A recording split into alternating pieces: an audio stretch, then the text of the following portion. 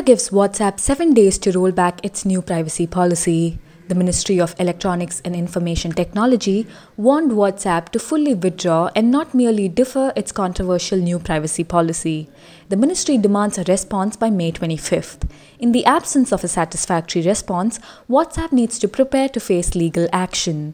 WhatsApp had earlier deferred its privacy policy beyond May 15th. However, the ministry has said that the deferral does not absolve WhatsApp from respecting the values of informational privacy and data security of Indian users. The new privacy policy is in violation with several provisions of Indian laws, says the IT ministry. In India, personal data is protected under two provisions, Section 43A and Section 72A of the IT Act.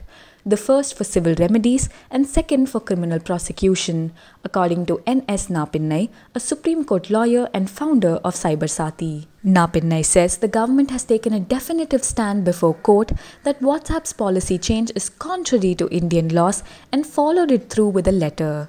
Taking up the issue of discriminatory treatment of Indian users, the ministry wrote, "Many Indian citizens depend on WhatsApp. It is not just problematic, but also irresponsible to leverage this position to impose unfair terms and conditions, particularly those that discriminate against Indian users." This is the second such communication sent by the Indian government telling WhatsApp to withdraw its privacy policy. The ministry had earlier returned to WhatsApp CEO Will Cathcart in January. To read the complete story, click the link in the description box below.